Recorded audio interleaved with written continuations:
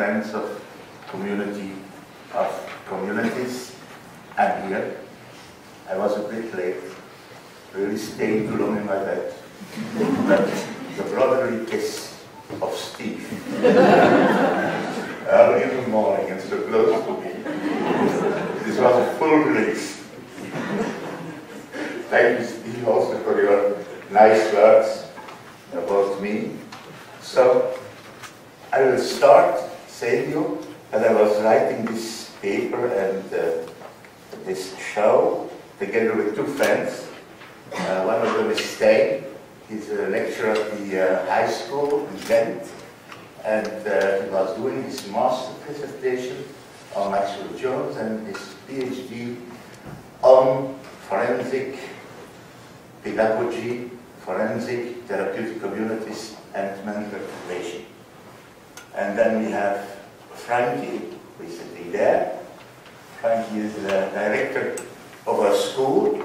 We have close to university a small school of about 70 children with emotional disturbances. You were visiting it, and there was a good atmosphere, I hope, when you. Okay.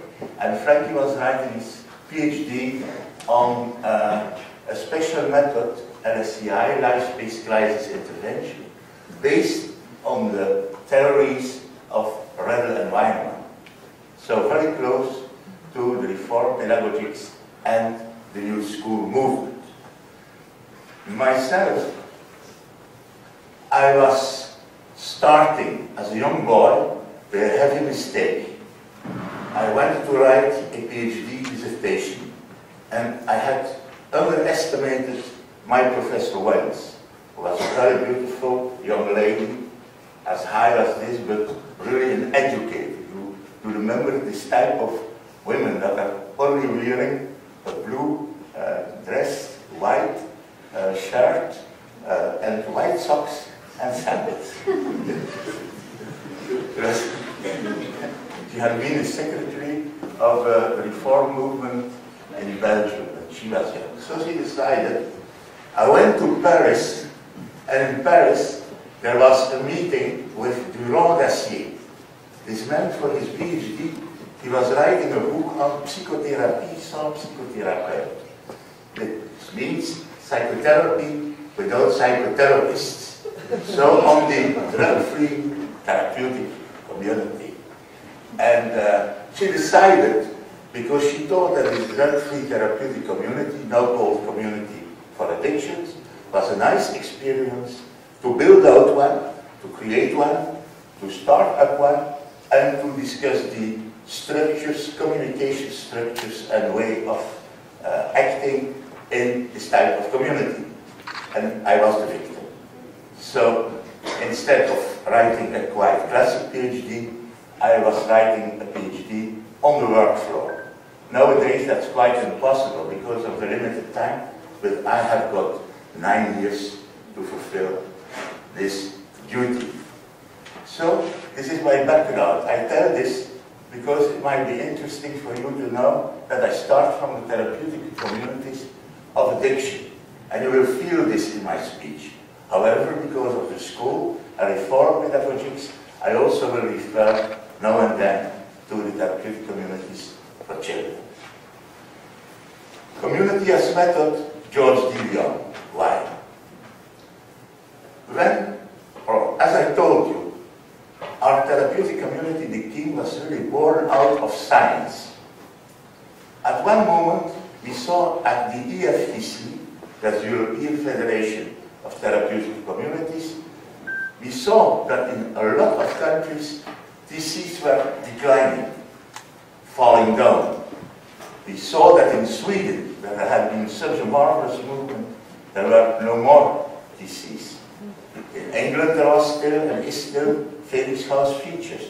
They reacted quite positively to the crisis. In France, there have never been TCs. Now they start up.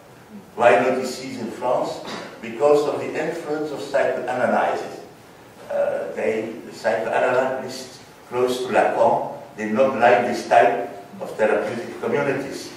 And even Simon Veil, the minister, had, let's say, asked not to build out therapeutic communities of the hierarchic style. So, nothing there. Denmark won. So in Germany it declined. In many countries it declined. Not in Belgium. We could survive quite positively. But we were asking, what's the reason of this decline? And there were socio-economic reasons, no doubt, changes in philosophy, in ideology at that moment, but there was another very important reason, and this very important reason was the evidence-based, let's say, rage that took place. Everything had to be evidence-based and evidence-based proof. So we were looking for reasons. Why were we, therapeutic communities, so much more the victim of all of this then? For example, the psychiatric wards or other places. And we found a certain explanation, and I will go deeper with you into that explanation, because it's a delicate one. Because one of the reasons I see goes back to one of the people I love the most, people also you know very well, Steve, you know them also, Rex. That's the quite famous George de Leon, who is a bit the godfather of the research therapeutic community, certainly in the States. George wrote a book with an enormous influence, and this book was called The Therapeutic Community, but the danger was not in the therapeutic community, but the danger was here a little bit theory, model, and method. Because he called the therapeutic community a method. He decided that the main core aspect, the main core business of the therapeutic community was the chief of the community itself was the method. When we started to think about that, and when we continued our thinking about that, we came to some conclusions.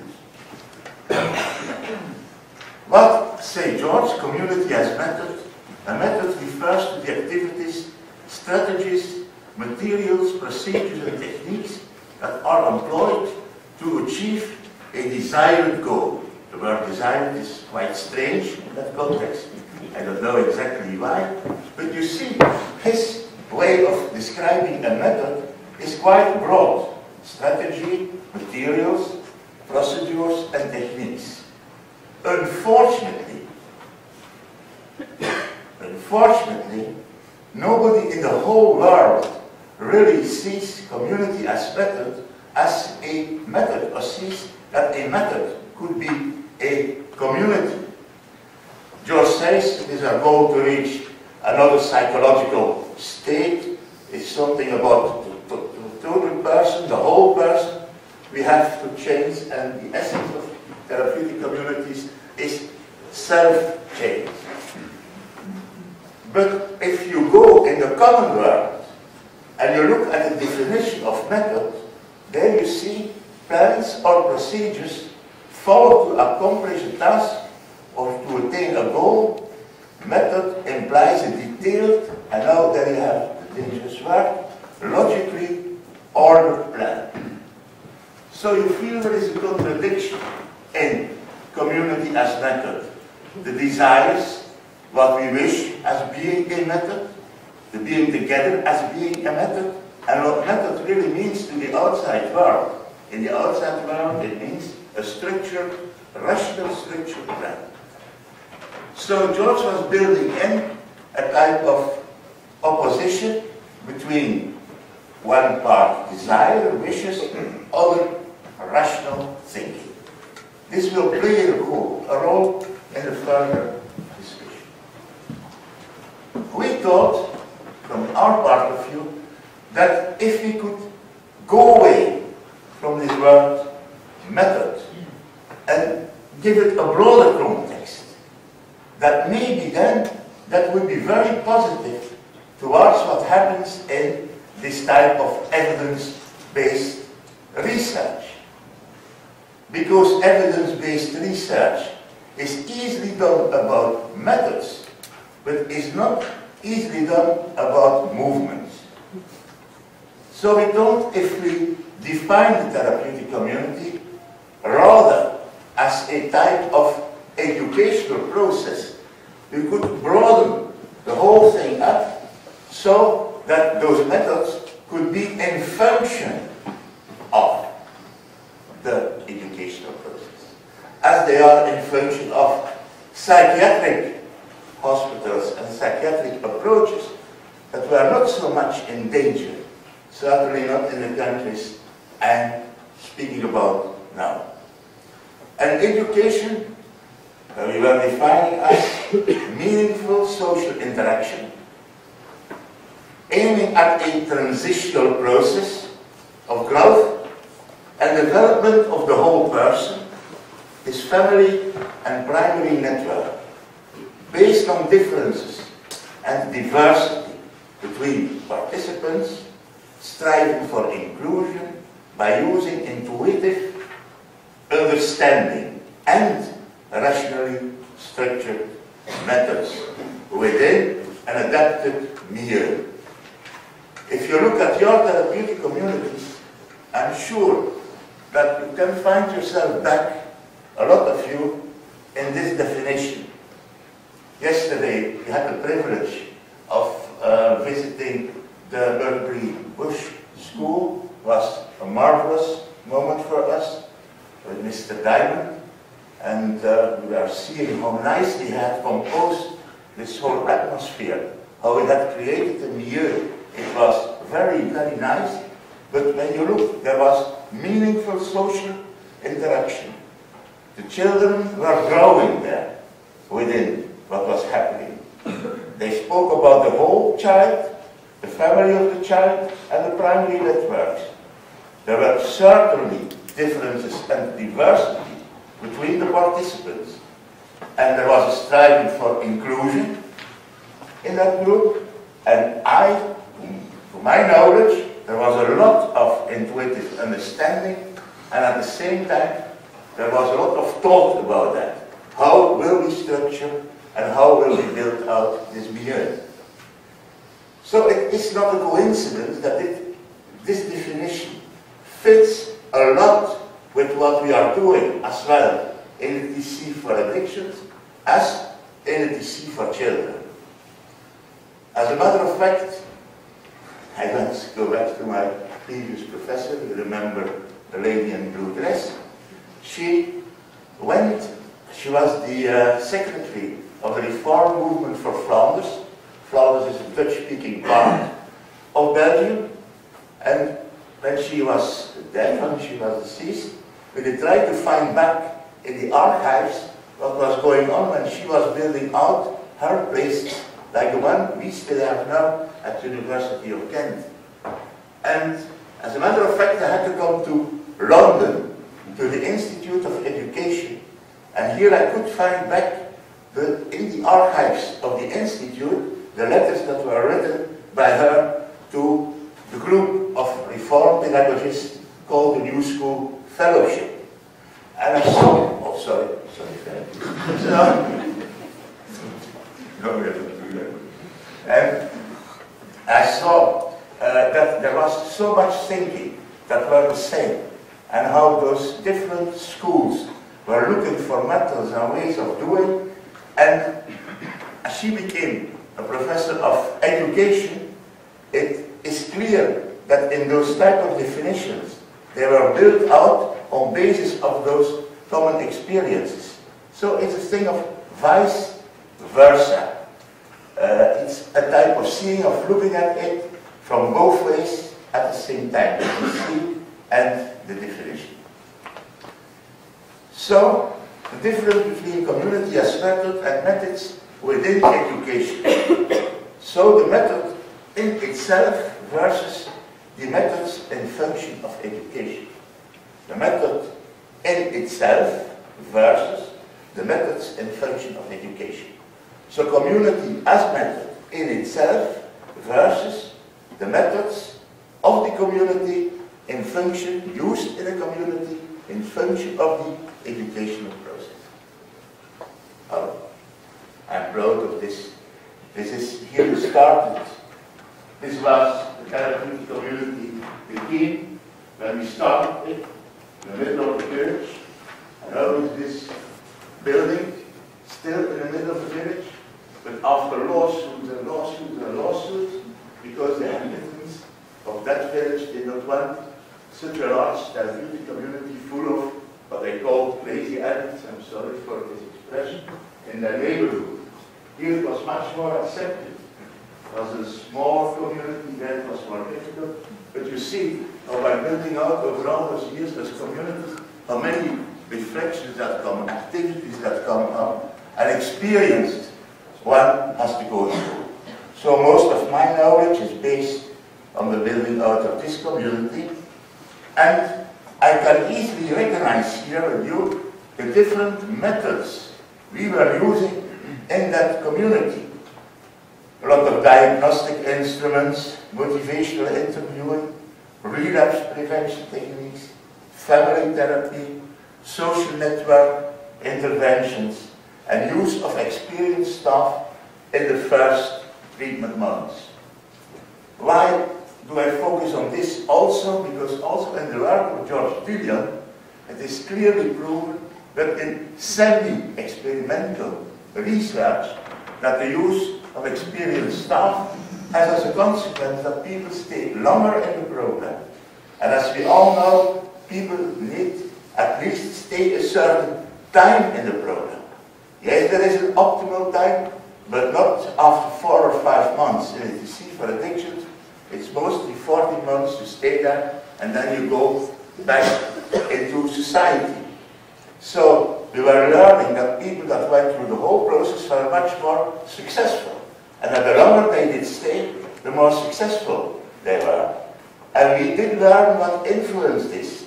It was the use of family therapy, it was the use of social networks, it was the use of instruments, just by having psychological testing, speaking with someone and giving feedback. Important.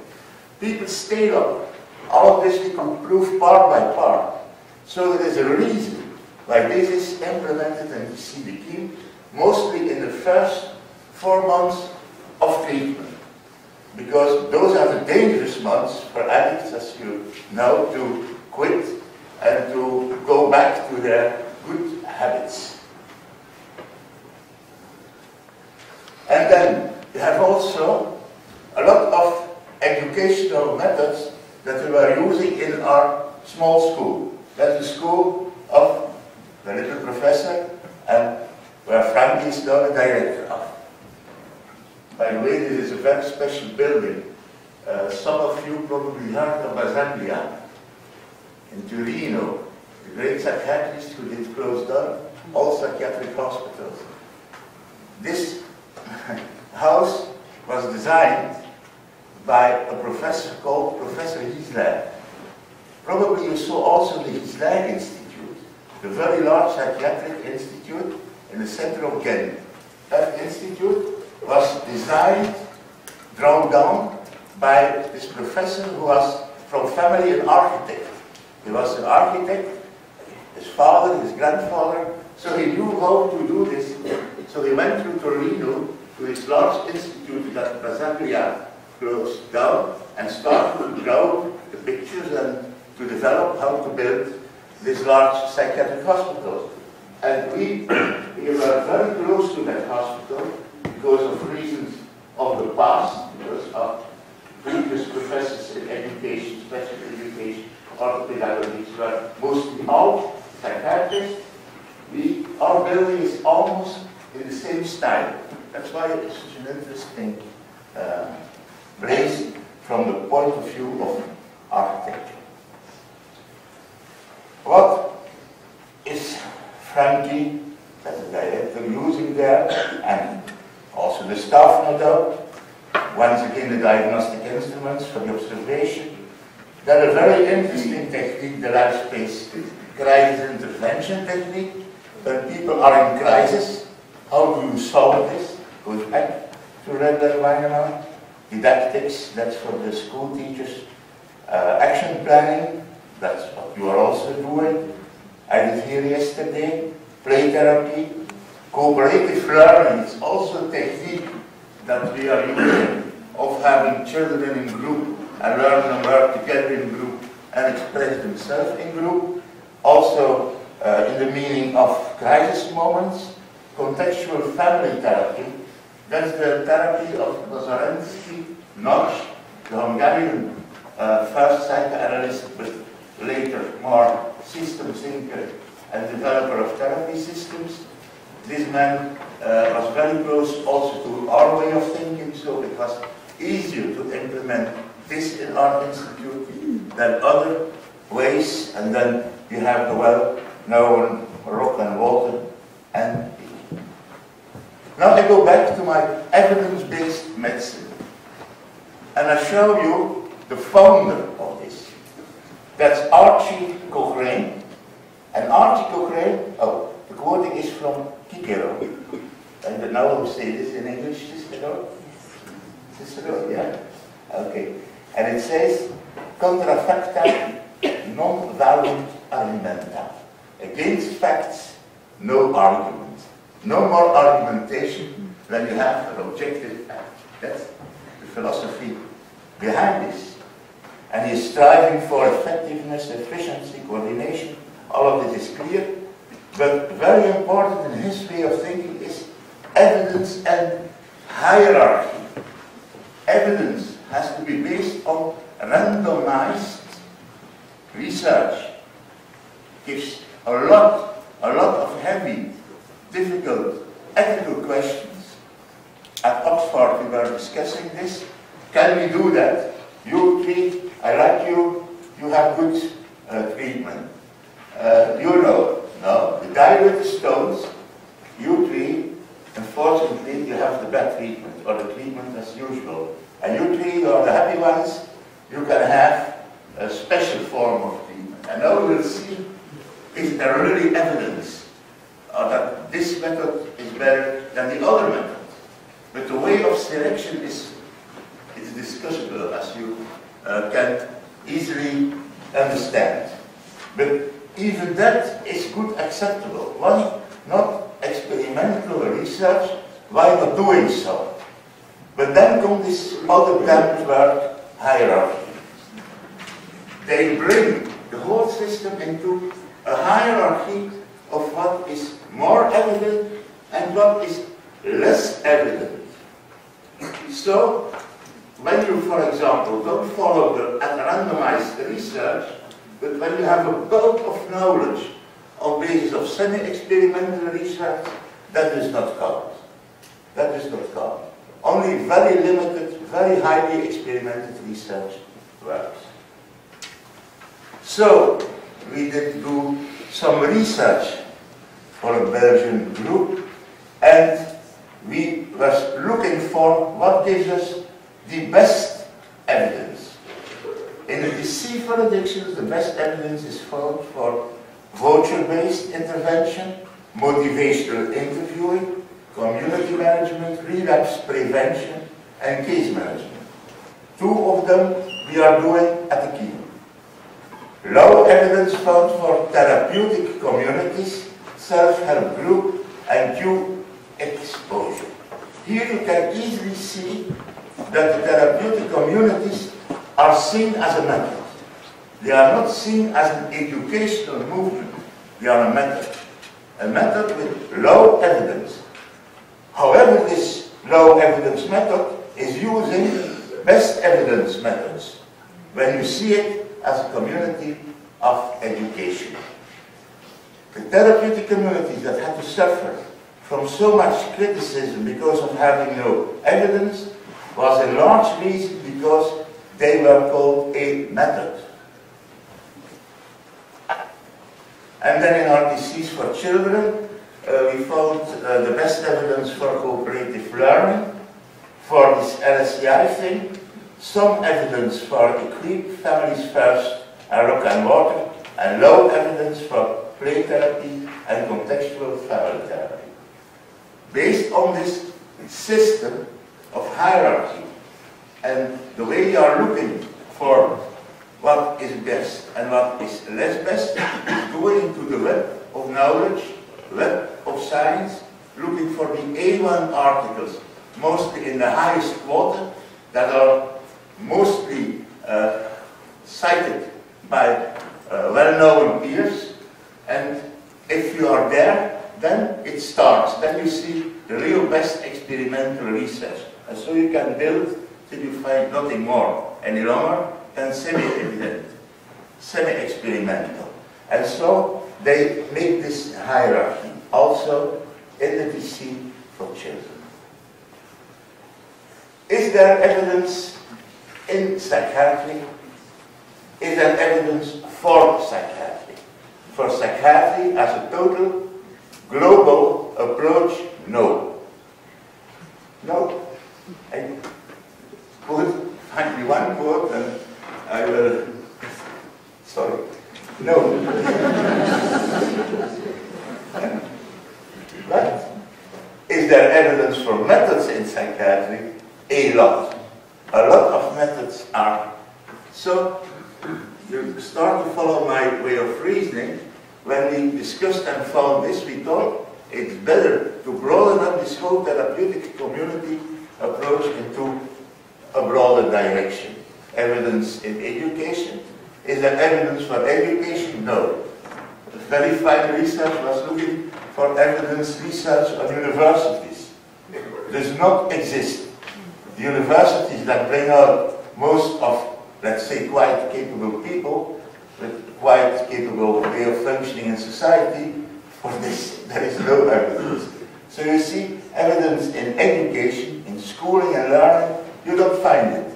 But you find it certainly in some methods.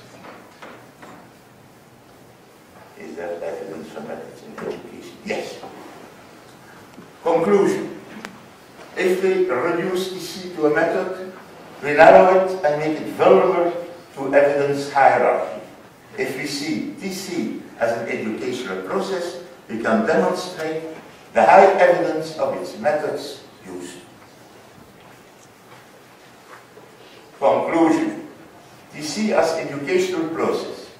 It is important, remember my definition, to create an unmeasurable, not to be measured, sorry, milieu that surpasses methods.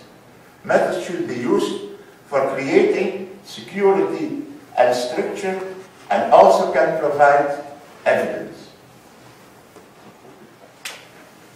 However, we then, in our school, the creation of a milieu in our school, but probably in a lot of other schools here too, was based on the thoughts of Bethlehem, especially of the thoughts of Redel and Weidemann, on sociotherapy, and on the thoughts on reform pedagogy and therapeutic communities for children.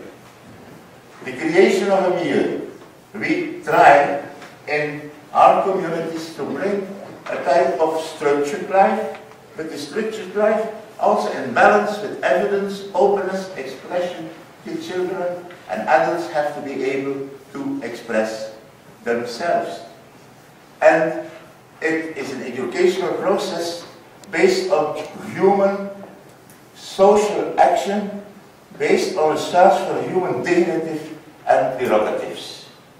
Then, what we do in our therapeutic communities, when you go to the base of it, is mostly install an identification process in a disease for addicts. It's identification with an older resident who gives a good example, but in disease for children, also adults play, the teachers, the masters, a more important role, not to underestimate the power of the peer group. And then we think that methods are part of a global holistic approach, that we all try to look for the totality of our activities. How could we now maybe better define, and also to make us stronger in measuring our results, how could we go away from efficiency and efficacy in our results? Are there other ways in which we in therapeutic communities are mostly much more stronger than people in other approaches? And we think, yes, if we used two main paradigms. The paradigm of quality of life and happiness. The quality of life movement is very much evolved for the moment. It was growing out from disability studies. And my colleague who is sitting there, near Stijn, she has got her PhD on that topic. So quality of life derived from disability studies have two main roads. There is a more objective road that was built out by an American fellow who was defining different life strategies for parts of life areas in which you could see how good someone becomes, how better his quality comes in the course, and there are more subjective approaches. And the subjective approaches go closer to a type of happiness that is harder to measure. 10 minutes out. Thank you, sir. This is my friend.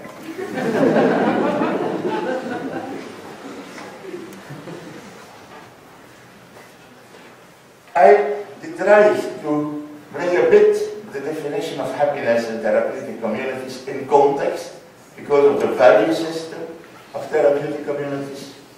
So the energy and power of a person interaction with peers which enables her or him to survive difficult situations, to reach transition in different life areas, and to experience happiness as part of an integrated identity. Here the same, in the pursuit of happiness, a little bit later on that. So if we try to find a higher quality of life, we have a lot of methodology behind it. We have a lot of good scientific thinking behind it. We have a broad experience from the disability studies, and we already know from the first results of research, we know that we score better than whoever in our therapeutic communities. So it's much more interesting for us to do this as a goal of our work, of our educational work, if I may say so, than to look for efficiency, efficacy, and especially for this type of objective results where you look so many years later and see if a person is still alive or not and what his qualities are and so forth. What now about happiness?